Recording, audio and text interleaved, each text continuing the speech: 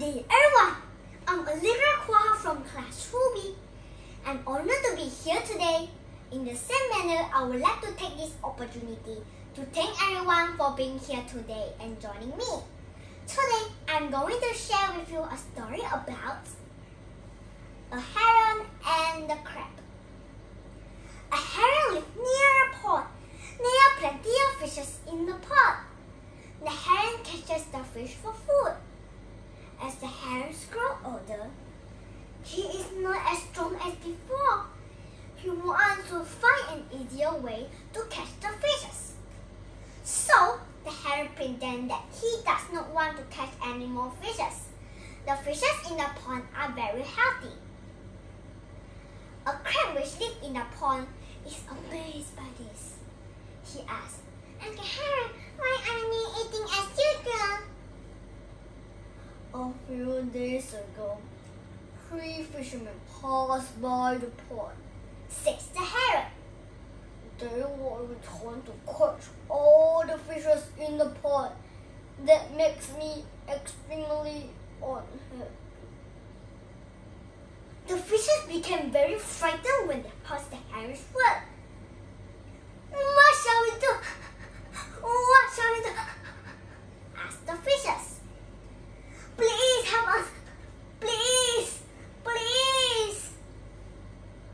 The heron pretends to think. Then the heron says, "Not far from here, there's a big pond. If we're almost there, I'm sure all of you will be safe." "How can we get there?" asked the fishes.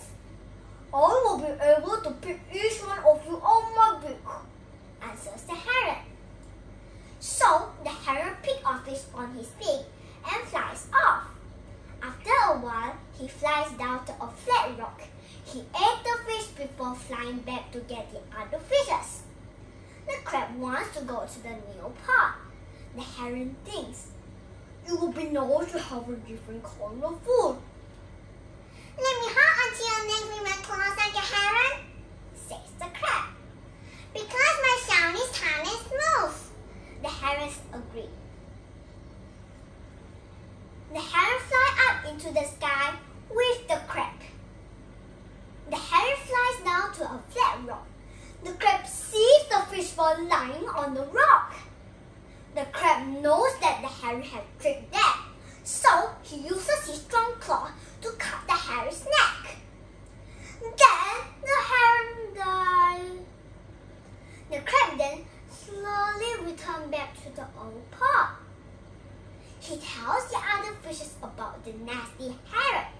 "Now we can all live together in peace," says the crab to the fishes. The end. The moral of the story tells us to be careful of someone who may pretend to be helpful and good to you. With this, I hope you enjoy my little story.